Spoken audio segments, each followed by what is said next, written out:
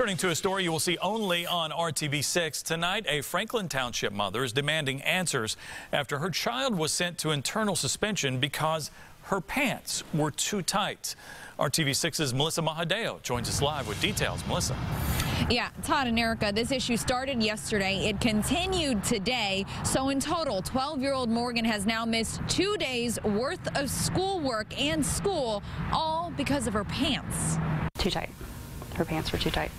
Her pants were too tight. Her pants were too tight. This is the outfit Morgan wore to Franklin Township Middle School West on Wednesday when she was sent to the office. There was a lot of people that got sent in there. Mom Tracy Hull says she only found out when the school sent her this email. Hull says the email points out Morgan should have been given a warning. Internal suspension is a much greater offense. She took Morgan to school the next day, and Hull says the assistant principal again said her daughter's pants were too tight. That's when Hull went straight to the superintendent's office, wanting answers on what the appropriate dress code is and where the school's priorities are. She's not getting the proper education. She's behind in school, and we're spending now 2 days focused on pants that are too tight. It's unfathomable to me that there's this big of an issue on dress code and not her education.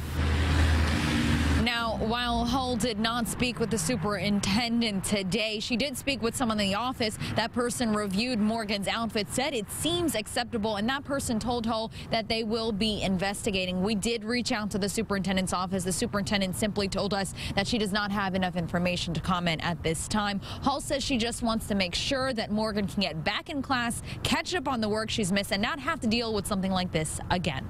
For right now, reporting downtown, I'm Melissa Mahadeo, RTV6 News.